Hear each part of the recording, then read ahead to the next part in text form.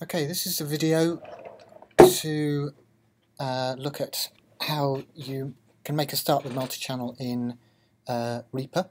It's designed principally for the students on Sound in Space at Montfort University, but might conceivably be useful for others.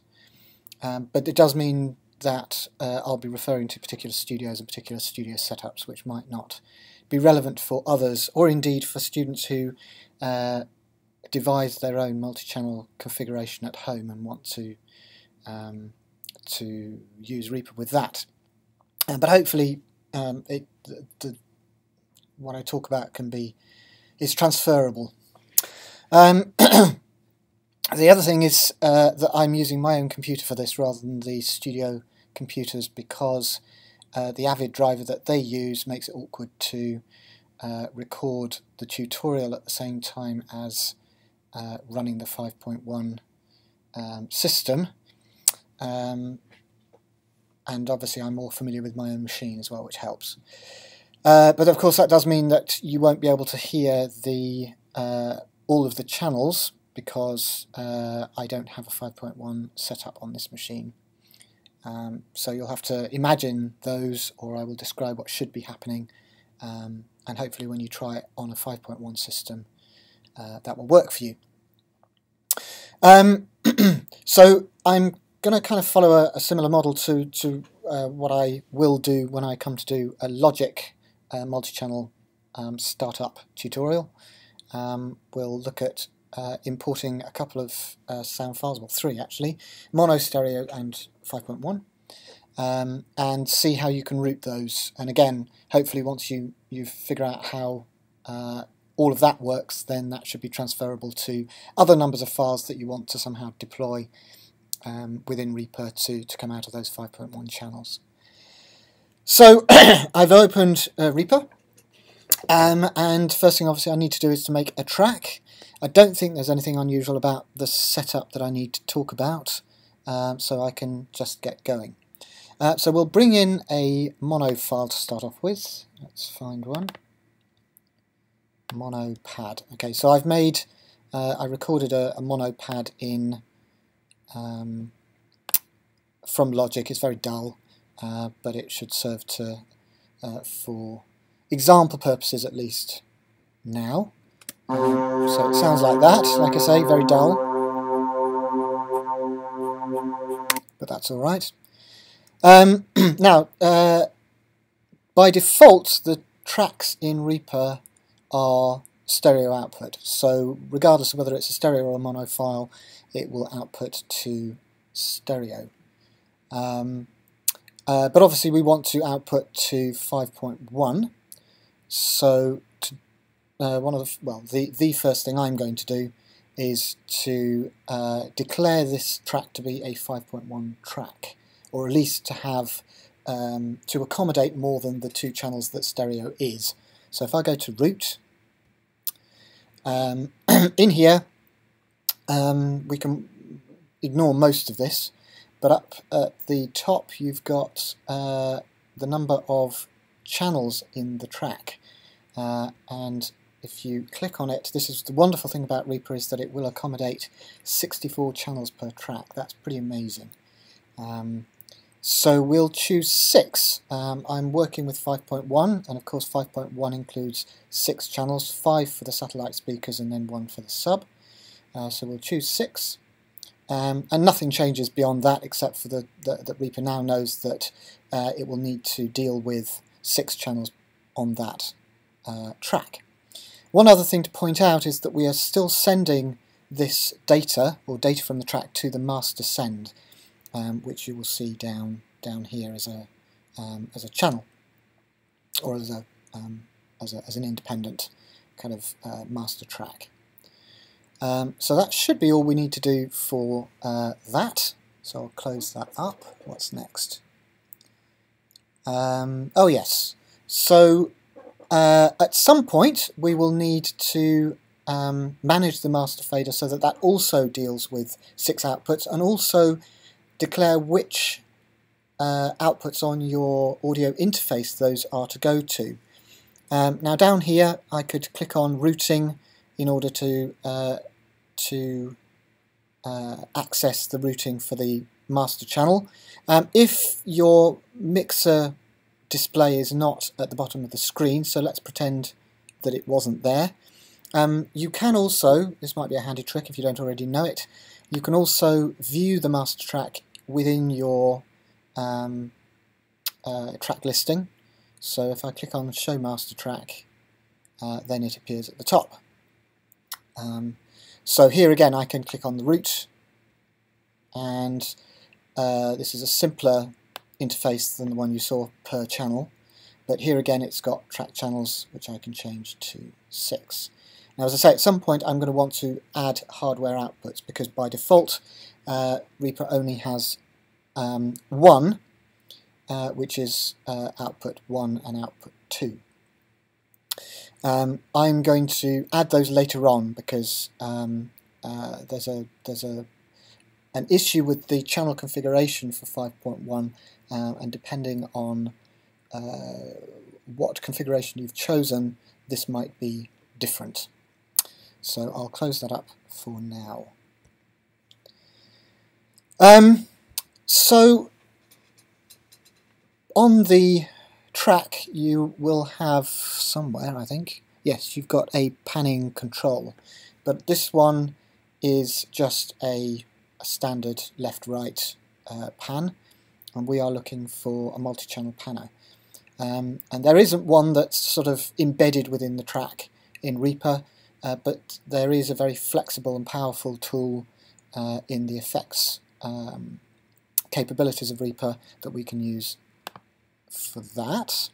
So we'll open that up, and I've got various things in here, but I can filter those. Well, actually I can see it there, but I can filter the results for ReaSurround, Re being REA for Reaper Surround, and there it is at the top. So I'll choose that, and OK. And here it is. Now, because I've declared this to be a 6-channel track, it's automatically assumed that I'm dealing with 5.1, and so it has given me a 5.1 setup. Now this is supposedly standard, but in fact your 5.1 setup probably won't, and certainly shouldn't, really look like this. It should be, your front 3 speakers should be probably closer than this, and your rears should be more at, I think it's 90 to 110 degrees, I think, from as it were the vertical. But we'll go with what Reaper's given us for now. That will serve our purposes. Now, like I say, Reaper can deal with a number of channels. So if I were to click up here, there's a series of standard setups that you can choose, which might be handy for you to choose, as opposed to 5.1. You could also go with a user setup. So if you click at the top there, you can specify the number of speakers that you want, and you can move them. So I'm not going to do that now. At the moment these are fixed, but as I say, if I choose the user setup, the speakers become movable. We can also specify the number of input channels. Now again, this is defaulted to 5 input channels, but in fact I only want 1 because we've got a mono input. So I'm going to choose 1 for that, and the rest of them neatly disappear.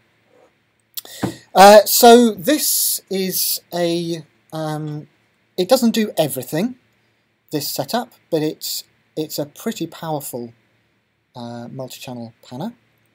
And we'll probably look more at these various options as we go on. But just to kind of talk about the anatomy a little bit, we can click on this kind of puck, which has channel 1, and we can move it around. I shall put it in the centre for now, just because. And you'll notice that in addition to the speakers, which by the way are not numbered, which is not hugely helpful, although down at the bottom here you can see which one, or you can surmise which speaker is referred to by which channels. So front left is this one, and then front right is front here, and so on. Notice, by the way, the order of these. This is the kind of standard channel setup for, I think it's an ITU standard. I think it's ITU 771 or something standard for 5.1, which is to have your first two channels left and right, then you have center, then you have the low frequency effects channel, then back left and back right.